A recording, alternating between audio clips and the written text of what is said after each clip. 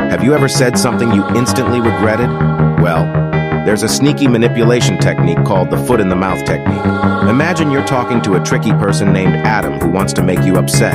Out of nowhere, Adam asks a question that he knows will make you angry. Caught off guard, you start feeling really upset and say something without thinking. You've fallen right into Adam's trap with your foot in your mouth. This tactic serves as a reminder of the importance of being mindful of our words and considering their potential impact. By practicing self-awareness and thinking before speaking, we can avoid unnecessary harm or embarrassment and foster positive and respectful interactions with others. For more information and engaging content, make sure to follow us.